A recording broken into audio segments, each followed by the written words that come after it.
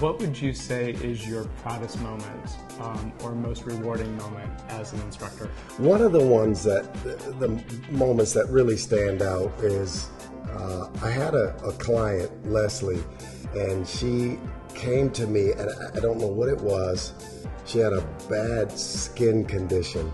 It was like she had a rash, a breakout, because I had seen her once before in an audit, and she was like, I want to take your course. And she comes, and she has a rash on over her whole face. But she'd get on camera as if her skin was fine, and maybe she kind of blocked it out or whatever. And real sweetheart young lady. And she had pulled me to the side after class and said, I'm really glad I'm taking your class because, I want to learn, and I've, faced some discouragement. She said, one agent told me it's going to be hard for me to work because I'm African American and my skin problem and this and that and so on, right? And I just said, oh, who told you this and blah, blah, blah. And so she told me she had an audition for Royal Caribbean Cruise Lines. She said, do you think that my skin will be a problem? I said, you have to let go. If you're going to go on the audition, just like it seems that you do in class, just shine. Be yourself. Forget the skin. Go in, be the person your best friends know you to be.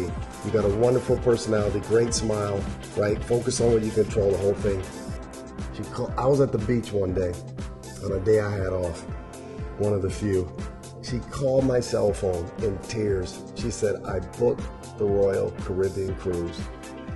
She said, it's $10,000. We get to go on the ship for six days. She said, when she got back, she said, we worked 6 hours and the rest of the time was ours on the cruise. Amazing. And she was crying on the phone. She said, could you encourage me? You help me. I think that was my most heartfelt experience with an actor. Is that, for her to make me a part of it, to say I was a part of her success and the way she felt about herself. Because I'd seen her a month or two later, her face cleared up, everything was fine. It was just some kind of temporary skin condition that she had.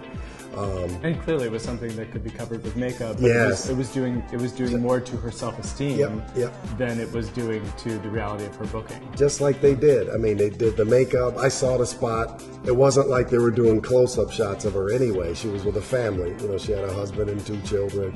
And, everything worked out in the end. And that, I'll never forget that moment. Because, I was away from my office. I'm, at the beach. But she calls with that kind of disruption in her voice, and she was saying, I booked the job. I just want to thank you. And it was her first commercial also. And it's so true. I feel like actors in general and people in general, we see things about ourselves that nobody else really sees, and what really doesn't matter. But we create these stories in our head that discourage us, that put ourselves down, when in reality, that isn't what's going on in the auditioner's mind at all. Right. And it's great that you have the kind of relationship with your clients that you're able to help them navigate that as a friend and a mentor. Yes. And not just somebody that says, okay, this is how you hit your mark and this is how you say your lines. Right. Yeah, I think what makes my coaching really effective is that I give my clients full 100% access to me.